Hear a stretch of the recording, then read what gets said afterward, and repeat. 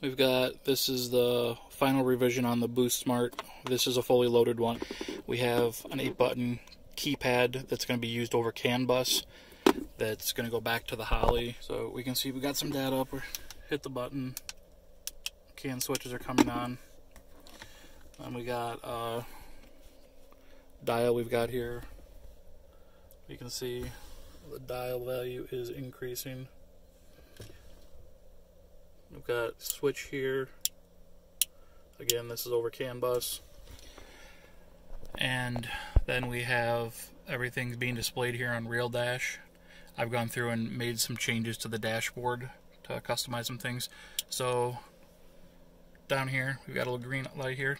That's our I/O switch 1 on the module being broadcast, the Terminator being displayed here. Oh, we'll go to the flex sensor.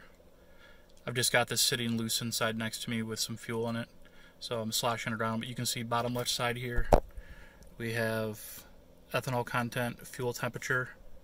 It's pretty warm in here, so I'd say that temperature is probably pretty accurate.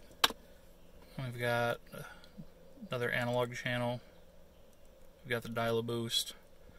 Notice we've got in the bottom center right here, we've got some output channels showing up. I have those set to work off this dial here. So as we go up and down with it, channels come on and off.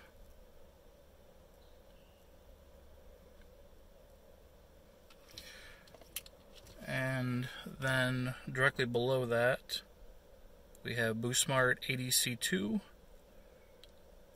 We can see the voltage is climbing. I've just got a 10K pot on this, just so I can change the value on it. Just go ahead and move it up and down a little bit.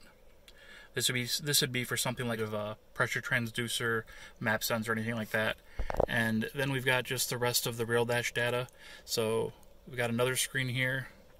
These are all the PIDs that are currently being broadcast by the module from the Holley to Real Dash. Pending verification, I've got support added for at least part of the Dominator. I'm not exactly sure how many of these will work on the Dominator.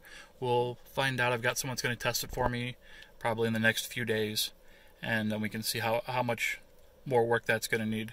But we've got quite a few channels here being displayed, and you can have them up all at once. And of course, these work with the stock dashboards. You just got to go through and reassign to the correct channel. This side here is an I/O harness. These are for your output channels. There's 4 of them. We have our 2 input channels that are either 0 to 5 volts, 0 to 20 volt, CAN switched, or 12 volt switched. And we've got a 5 volt reference in here that the module uses when obviously it's doing its 5 volt thing. And then we've got wiring in here for our flex fuel sensor. So all that's built right into the board here. We've got a 1 watt resistor on this that's diode isolated. This will also take and work with the GM 4-pin alternator so that it can control it directly. So there's no need for any kind of special harness or anything like that, and no, soldering a resistor in line and trying to heat shrink it. It's just built directly into this, and it's just another wire that comes off of here. So we've got quite a bit going on, and fits in my hand. This thing's pretty small. So that's the BoostSmart. Again, this is fully loaded. This is not how they're going to come standard. The base model is just the I/O board, things like that. The Real Dash support is an added module on the back. That's going to be an upgrade option. So this should be pretty affordable for most people, and this will offer, this does a lot for what it is.